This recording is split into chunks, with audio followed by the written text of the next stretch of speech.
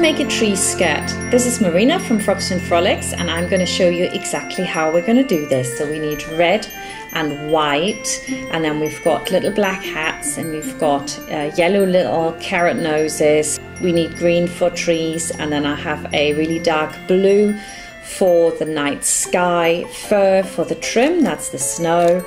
And then we've got a really beautiful check lining. I think that's always fantastic for Christmas. And some wadding. You want some really slim wadding or batting. And this one is way too thick, so I'm going to rip mine in half. You can actually do that with wadding. It's not difficult. You can just rip it. And then it's not so thick. I just couldn't find anything else. Then we also need Wonder Web or Pellon Under in the United States, and that's an adhesive film that is ironed to the felt so that we can position it easier and just iron pieces on that we need. And then I've also got some textile 3D paint from Lumiere and Marabou, and we're going to do the faces with that. So let's get started. First of all, you need to check that you've printed off your pattern correctly. So you need to measure the scale. It needs to be 5 centimeters or an inch. On the first page, you've got trees, and you've also got a little diagram that shows you how everything needs to be applied. You don't want to cut out the trees. You want to leave them on the paper. They're just going to be traced off. And the same goes for the small snowman and the larger snowman. What we do need to cut out is the tree skirt and the trim. So you want to cut everything out first. And then we're going to join the pieces together, then alphabetical order, A, B, C, D, and E. And then you put those together, and then you put the second row together. So it's always the same system with my patterns. And there you go. We've got the tree skirt together already. And then we are also going to correctly put together the trim. And again, that's in alphabetical order. So we need the circle once in the felt, once in the wadding, and once in the lining. So layer it all up, put your tree skirt over the top, cut out 1/2, then flip over your tree skirt to the other side to cut the other half out. And then we're going to open the tree skirt, and one of the areas, preferably where you have a straight grain on your lining, and cut out the little circle in the center. And that's basically it. We can start. You want to move off the lining, you keep that to the end, and the wadding and the felt I'm going to join with a few pins in strategic places, just so that it can't go anywhere, and that's all I do. And now I'm going to cut my fur trim as well. I'm cutting it on the fold, so make sure the seam allowance stands over if you're doing that, otherwise it will be a little bit too big.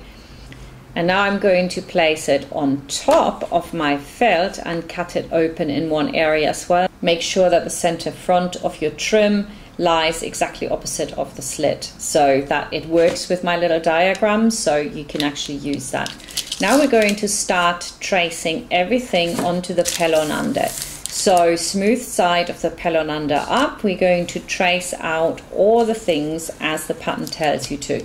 So all the trees need to be cut 4 times. So you want to move it over until you have 4 and keep tracing them out. It's a bit time consuming, but this is the quickest way to do this. I have seen people cut out the little trees. Don't do that. So now I've traced them all out. Whatever I've got left over from my Pellon Under, I keep safe because there are loads of little bits I can use it for. So I put that to the side. And basically I'm going to do the same with everything else. I'm tracing my carrot nose here 5 times, and then I'm going to put that away, and then I'm tracing the next bit, and I do each one of those bits 5 times, and that's my little hat. When I've traced all my bits, they're going to be ironed to the underside of the fabric I'm using. And for felt, it doesn't really matter because it's the same from both sides. You want to make sure that when you've ironed it on, that the Pellon Under almost looks like it's see-through, and you can't pick off the gluey part anymore. That's real important. When everything is done like this, it's a lot of pieces, so you don't get confused. You want to maybe put them, I don't know, I've got a little tool box here, and I'm putting the little snowman in one box, a big snowman in another box, and then I'm also going to put the different trees into different compartments so I can't get them confused. And again, I can just take all these pieces now and settle down with a nice cup of coffee and maybe a rom-com or something and cut this all out because it's a bit time consuming. Now before you cut out, I want to show you a little trick, because when you have the tiny little bits, it's quite hard to lift the paper off, and I'm just lifting it off a little bit from the side, and then I'm cutting the first part out. That's so I can easily lift it off. Apparently when you like run your nail over the paper, really sharpish as well, that works, but when the pieces are really small, that might actually pull the felt, so we don't want to do that. So now I've cut everything out and it's absolutely super perfect. I can start putting it all together. It's like a little puzzle. Make sure the paper backing has been removed, and I'm going to put the big snowman under first. So everything that disappears underneath the snow needs to be put on first. So make sure it's low enough. And then I can put all the little bits that were for the snowman on, from the little mittens to the twig arms, just everything. And I place them on where they need to go, and then I iron that into place so it can't go anywhere. Next we're going to iron on the little snowman, and again he disappears behind the snow, so he goes on first. And the same with that tree. One of the trees disappears behind the snow, so we want to iron that tree on as well. Then we're going to slip stitch the trim all the way around. So because we've got like these rounds here, we need to snip it so we can actually turn it so there's no tension. And then it's just a lot of slip stitching again, which again I think that I could have slip stitched the whole lot actually, not use the sewing machine at all. Just put on Titanic and there you go, you've got something to do. Make sure that you do it so that the little snowman is covered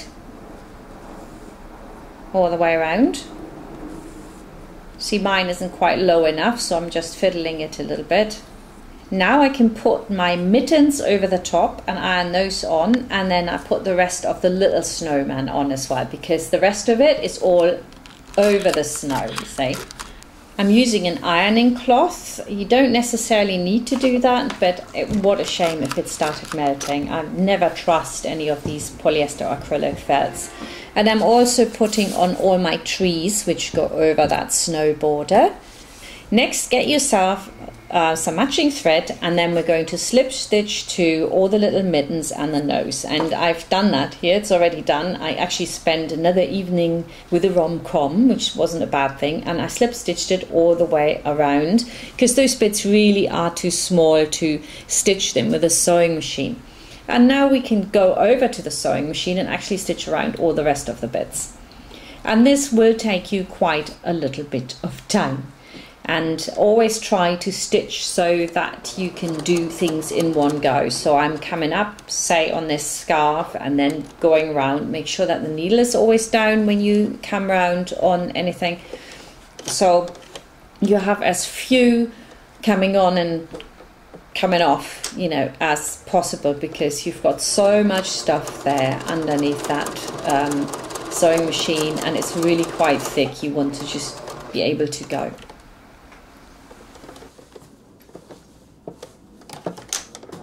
The hat I actually did with a triple stitch, because I had a black hat on a blue background and that just didn't really stand out. So I thought I'd go around in white, and I used the triple stitch so that you can see it a little bit better.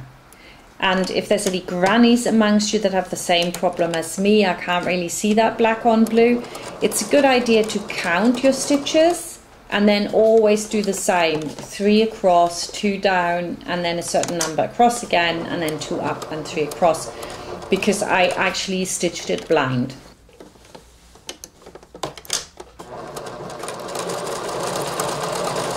And then when I'm done, I can put all the bobbles on, the little pom-poms for the hats, which I thought was so cute. I mean, they're so cheap. They come from that little packet here. Just take one out and stitch it on, go all the way through the pom-pom. I like bobble a lot better, don't you? I like bobble hat. Okay, so go over to the other side. You might want to go through twice, and then we're just going to secure that one. I've also put more of these on, like little snowflakes, which I think is really super cute. Finally, we can put the lining over the top. Right sides need to be facing each other. In my case, again, the fabric was the same, both sides. I put some pins in vertical to all the seams I'm going to do, so that I don't have to take any of the pins out. And we're going to stitch all the way around, but we're going to leave an opening gap. Now I've done that, all we need to do is cut back the corners, maybe a little bit along the seams as well. We don't want this to be too thick, and definitely cut back the wadding that sticks over, because that's going to make it awful thick in there. So we're going to cut all of that back.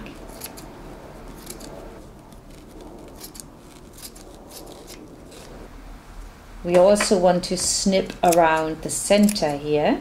Just make sure that that's all done. Needs to be really nice, and snip to the seam so that we can turn it, that there's no tension. And then through that turning gap, I grab the far side of my tree skirt and I pull it through. Don't rip anything. I did. Don't make that turning gap too small. I'm just so lazy. So I ripped it a bit, but never mind. I'll just sewed it shut and nobody can see it. So now I'm going to just pin it, turn it over, thread up a needle, and I'm going to slip stitch this shut as well. And the nice thing working with felt is that you really can't see many of the mistakes. If you have made any, you won't see it. It's really cool. And then I press it from the underside. Lots of heat, lots of steam, so that it's really nice and flat from the other side and smooth. And then finally I can put the faces on, and I just want to explain what I'm using. I'm using a Marabou fashion liner in white and a Lumiere 3D paint. So I would have a little practice go. I'm also doing a pattern on my scarves, and I found that the faster you go, the easier it is. You also want to not scrape across the felt, but hover slightly above it so that you get a really smooth line. I did a black example as well, and then I left it overnight to see what it looked like the next morning.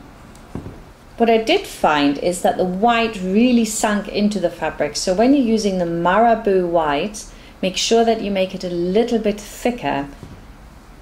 And the black looked beautiful. That just came out really well. Then I fixed it all by ironing it, and the black started to stick. And I found out that actually that you don't really need to iron.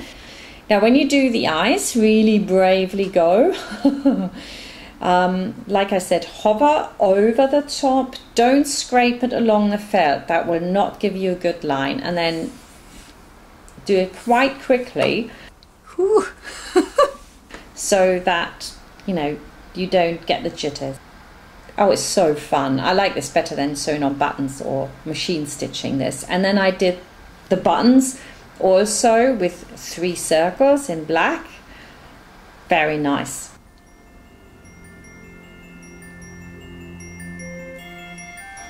And here you can see I also did the scarf. Then it's left overnight, and I'm going to fix it by ironing over it, and I can put it under my tree. So I wish you all a very Merry Christmas. I hope you enjoy this little project from frocksandfrolics.com, where you can find it. Please click on the link in the top right hand corner of the video to access the pattern and of course the website. Bye for now.